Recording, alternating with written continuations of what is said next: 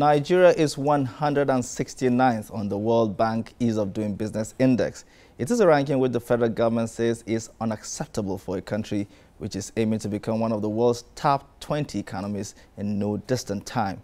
Tonight, I am joined on the program by the woman who is leading the charge to make doing business in Nigeria a whole lot easier. She is Dr. JUMOKE ODUWOLE. She is the coordinator of the Presidential Enabling Business Environment Council. She will be telling me what the council is doing to take Nigeria 20 places up on the Ease of Doing Business Index ladder. I am Segun Ojumu, and this is Hindsight.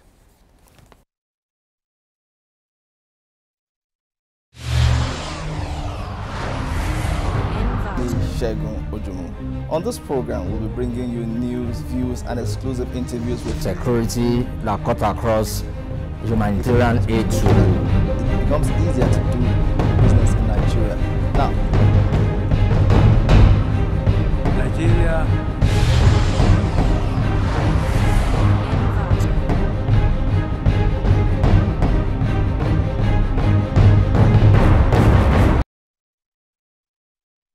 I am now being joined in the studio by Dr. JUMOKE ODUWOLE. She is the coordinator of the Presidential Enabling Business Environment Council. Dr. JUMOKE, you're welcome to the program. Thank you. Thank you very much for being here today.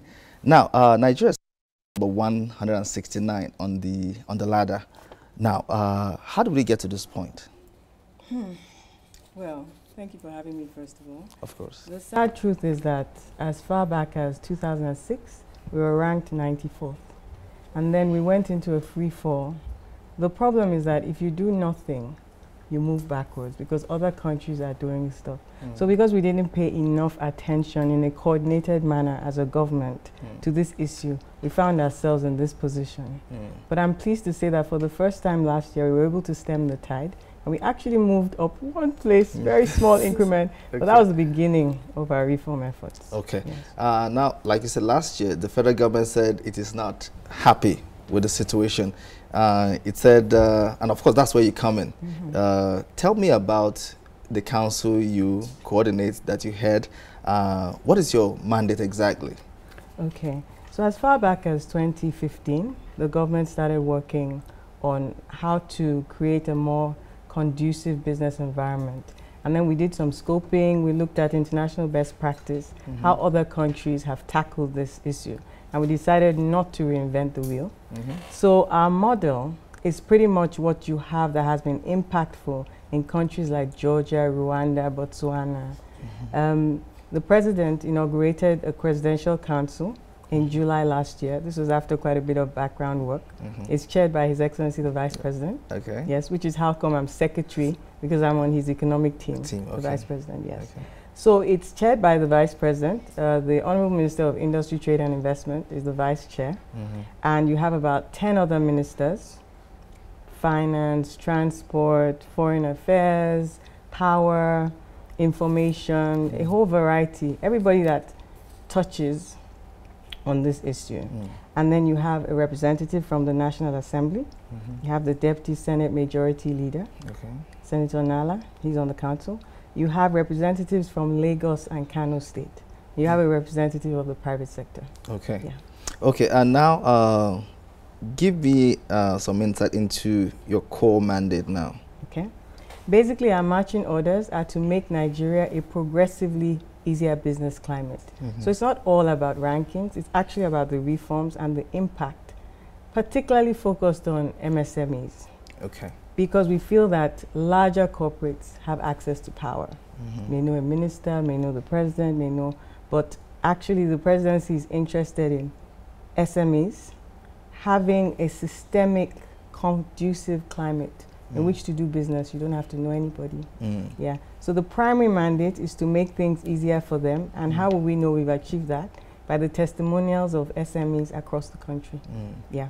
The second thing is that our public persona, our ranking, is pretty abysmal, as we've discussed. It's from basically taking our eye off the ball, but our eye is firmly back on the ball right now. Yes. And we're already making traction. So we've given ourselves a target for this year to move up at least 20 places. And why 20 places? Because the sub-Saharan average is in the 140s. So at least come to the sub-Saharan average. Although we're the biggest economy, we're like the big kid in kindergarten. We're like the 10-year-old in kindergarten. Yes. So we need to address that promptly. Yeah. Okay, very well. You are just about the midway point of your 60-day action plan now. Yeah. All right. Tell me exactly, if you can, what you've achieved during this period. Okay, I'll tell you a bit about the plan, first of all. Of course. So we have this 60-day action plan. We picked some low-hanging fruits. Well, they're not all easy, but they're what we consider to be quick wins that we can implement quickly and effectively. We did some scoping since last year, and we identified about 7 indicators. We started with 3 reform areas last year, and we expanded to 7 indicators on the World Bank indices that we feel that if we achieve some of these, then we would move up in the ranking. But more importantly, it will be felt. Okay. And the 8th one is, of course, the airports, entry and exit of people. So I don't know if people may want to know the list. You have paying taxes, getting credit, starting a business, of course, entry and exit of people, trading across borders. So for instance, if I take trading across borders, we're almost at the bottom of the barrel. We're like 182 on that indicator. From 190? Yes. Wow. Yes. So you have the imports and exports, the documentation, the processes, the pre-inspection processes, all sorts of things. And it takes a lot of time, and it's expensive. And then you have the lack of transparency, the certainty. So we've been working on those 3 things.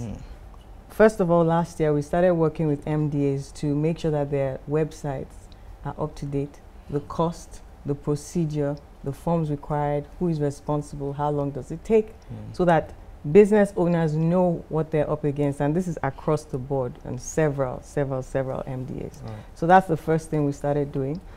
But in these 60 days, we really just delimited starting a business, uploading of documents, making sure that from 10 days, we come down to 48 hours. So these are the targets. In trading across borders, we need to reduce the amount of documentation. We have like 10 export forms and 14 import forms, trying to reduce to a reasonable number, like 7 and 8, which is about the average of our regional pairs. Okay. Rwanda is at like 5 and 6 or 6 and 7. So these are the kinds of meaningful changes that Nigerians would feel. Paying taxes, you have e-filing solutions, and we're taking feedback. Even as we're doing the reforms, we're taking feedback. All right. Talking about entry and exit, there's the visa on arrival policy. We have a report on that coming up shortly, but if you can, that's one of those things that you mentioned earlier. Okay.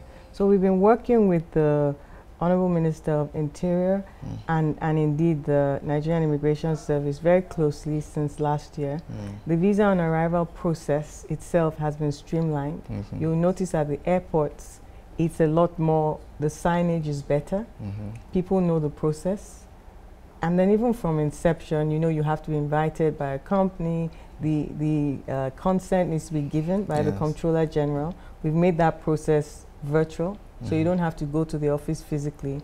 A lot of little changes that just make things easier. And people have actually been telling us, I mean, we're not there yet. We're not saying we're perfect, but it's getting progressively better, which is what we have charged ourselves with. Like every day, something, it may be a small change, but incrementally, the business climate should be more comfortable for Nigerians and our guests. All right. Let's take a look at that report. Okay. Also has some security elements to it. Okay. All right. The need to tackle global terrorism, transborder crimes, and national insecurity has never been more expedient as Nigeria battles a homegrown insurgency and the recurring crisis between farmers and pastoralists. To this end, the Nigerian Immigration Service has unveiled its 2017 immigration policy, which will help keep proper records of the movement of foreigners in and out of the country. The idea is to be able to receive them, document them, and then also issue them with the international transshipment certificates. Now you'll be able to know and monitor, their movement from that point to where they are going, even when coming back. The policy will also make the tracking of wanted persons and terrorists more proactive by security agencies. We work with the Interpol, for instance. If a known terrorist is trying to cross our borders, we'll be able to pick him based on the kind of data available with us. Registration, these people will fight terrorism, will fight all forms of crime. Once we know who is where, we know that you are in our country, you are in our territory, we have you, we know your address. It makes things easier. It will help transnational crime to be fought effectively between two countries. Another relevant area the policy aims to tackle is boosting the nation's drive for direct foreign investment. The Comptroller General of the Nigerian Immigration Service says it will help ease the visa application process, thereby improving the ease of doing business for investors. Anybody who is applying for visa on arrival, unlike the previous system where you have to travel all the way from Lagos to bring application to the Office of the Comptroller General, this time we said you can send it to a dedicated email address. We will process it and send back the approval to your email and also send to the airlines before we do final automation. So this is ease of doing business. You don't have to come to our office to do it. It will make it easier. The 2017 immigration regulation has already been gazetted and its implementation commences immediately. Okay, you just watched that report. Visa on arrival is key. I think Ghana does it, Rwanda does it, Kenya does it, Dubai it's the same in these places. Just how key is this to what you've been tasked with? It's extremely key, and in fact, the Honourable Minister is a member of the Council, so we've been part of the journey all the while. We work very closely with the Comptroller General of Immigration, so I was actually delighted to see that. They were both we just finished the Council meeting. They were both in attendance and actually spoke with the press afterwards as well. You know, when we're trying to court foreign investment and we're competing with other economies, some on the continent that you just listed, we need to be warm. We need to be welcoming. We're not doing them a favor. No. They're bringing capital. And when capital translates into jobs, and we want jobs. So it's in our own self-interest to receive warmly. Of course, we do all our security checks. So I know that there's a safety element, and they're extremely clear on that. But we welcome very much serious business people to the country. The NIPC is also doing a fantastic job, that's the Investment Promotion Council, of courting domestic and international investors and making it easier for them, cutting to the red tape and giving them access to relevant information so they can do business here. Okay, excellent. Hold that thought. We're going to take a short break now and then we'll return with Dr. JUMOKE. Stay with us.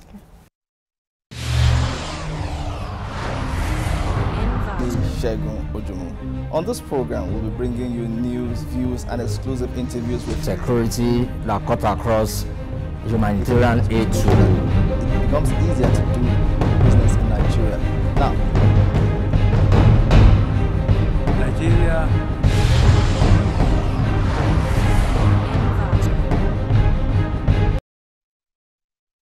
Switzerland. Okay, welcome back to the program. We still have Dr. JUMOKE ODUWOLE here with us on the program. We've been talking about her work, which is making it easier to do business in Nigeria. Okay, let's continue with the conversation, shall we? I've been doing some studies, some research on this, of course, and I discovered Georgia. It's a small country, but it's since 2014 till now, it has achieved a lot in attracting FDIs, foreign direct investments, from across Europe and from China, acting like as a bridge between Europe and the East. Now, it is number 16 on the index, actually doing better than Germany, which came as a surprise. And Germany is the biggest economy in the Eurozone. It's doing better than Netherlands. The Netherlands stands at sits at 28, sorry. Switzerland at 31, But of course, New Zealand is number one. Okay, so what is Georgia doing differently, you know, that makes it have this kind of ranking? Well, Georgia is extremely deliberate about removing bottlenecks, removing regulations. I mean, we've worked closely with the former Prime Minister of Georgia and his team that actually, within a 9 to 10 year period, took Georgia from as far back as 100 and, you know, really high up. Is that all the Shaka's way, Nika. Okay, Nika, okay. Riani. And what they simply did was to deliberately and strategically debottleneck. Just, if you don't need it, remove it. Why do you need it? Questioning, why is it, okay, so we've always done it, and what happens? You know, they went as radical as removing all the police officers on the road, all the traffic wardens, and they claimed the traffic was better. So that's Georgia. Okay. Smaller country, definitely. You have also African examples. You have also, of course, examples like New Zealand, Singapore. You have closer to home, Rwanda. Kenya, Botswana, Mauritius, the highest ranking African country. What it is it takes the political will, it takes coordination, and it takes perseverance. They've been at it a long while. It does take time, but this is the journey that we've begun. And I think we have the elements. We've interacted with quite a few of these teams, asked questions. We've interacted with the World Bank. What makes a good reform stick? Because for us, it's not really just about rankings. So you have the ranking, but does it translate? Or you have a reform on paper. Does it make the lives of Nigerian entrepreneurs better, easier, and lasting? Yeah. So. Okay, well, still hold on to that thought, because I have that video coming up shortly. The example of Georgia, what it has done, and what it is doing to make doing business in that country a bit easier. Let's watch that video.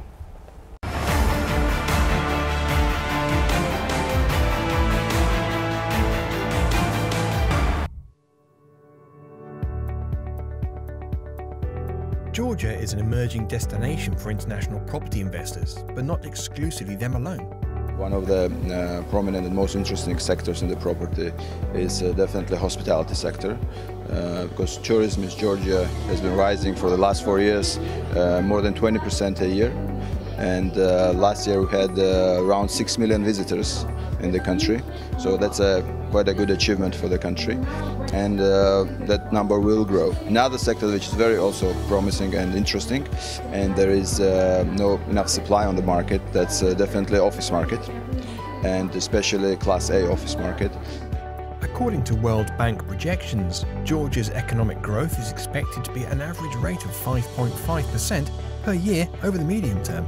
This is based on greater policy certainty, improved market access, and strong structural reform implementation. Georgia is a part of the West, is an island of the West in the South Caucasus, giving investors liberal economic framework, low taxes,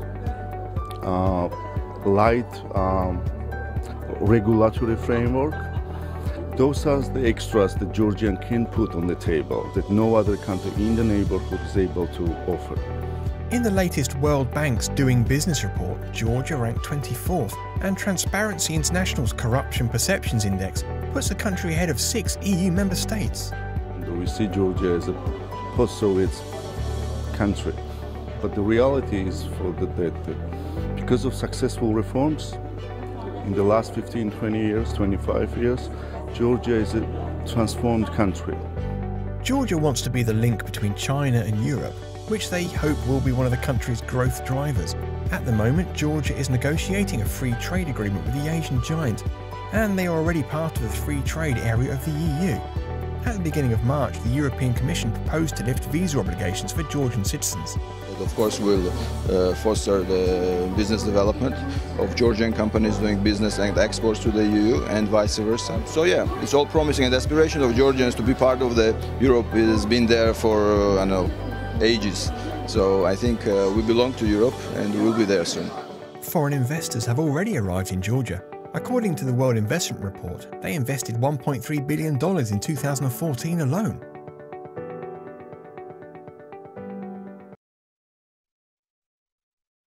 All right, you just saw that video from Georgia. I think that's from like 2015 anyway. But it doesn't take away from the fact that Georgia has been progressively doing so much to, like you said, you know, remove every bottleneck from its economy, making it easier to do business there.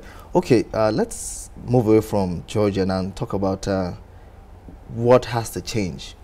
Yeah. So, well, I'll first touch on Georgia. When you find that being an easy business climate becomes your competitive advantage, then you take it very seriously. So I think in the past, we've had high oil prices. We just really didn't even care because at 160 whatever, we were still the highest grossing FDI country on the continent. So we went into complacency. It seemed as if the rankings just didn't matter. But we didn't consider the opportunity cost. If our environment was like Georgia, how much more FDI, how many more jobs? So it's not necessarily how much you have, it's how much you could have and what that can do for you. Your infrastructure, your education, your, you know, what you need to really develop. So that's just one thing. Moving into like across the country, because you know World Bank only considers really capital cities. But because Nigeria is over 100 million, we're measured on Lagos and Kano. That's, you know, take the commercial capitals. But we're also ranked subnationally. Because we're such an interesting country to the world, we've had at least 3 times we've been ranked, our states have been ranked. So from the middle of the year, Q3, we're going to be going around geographical areas first and Abuja, and then visiting states. We already have states that are very interested in ease of doing business because of the IGR. You have Kaduna, totally for reforms. You have Anambra, you have Ogun, you have, you know, pretty much a lot of governors are interested in this because they know what it can deliver for their people. So I just wanted to make that point that it's not so much. Okay, talking about, let's really talk about the laws that have to change, or maybe the ones that have to be new laws. There's this National Collateral Registry Bill and the Credit Bureau Services Bill. What would these bills achieve? Those 2 bills will facilitate access to credit. We've been working with the National Assembly very closely. The National Assembly has been working on ease of doing business for over a year now. They had a roundtable. They've identified a number of laws and bills need to be amended or passed that will facilitate the business climate. They've narrowed down to 11 priority ones that they want to pass this year, I believe. But we've worked with them. We've asked them to partner with us to pass 2 specific bills that will make sure that SMEs can access more credit. And those 2 bills, the Collateral Registry Bill and the Credit Bureau's Bill, will ensure that SMEs can access more credit from banks. All right, in 20 seconds, your last words before we go. Join us on the journey, give us your feedback, be hopeful, be positive, just watch us, tell us what your priorities are.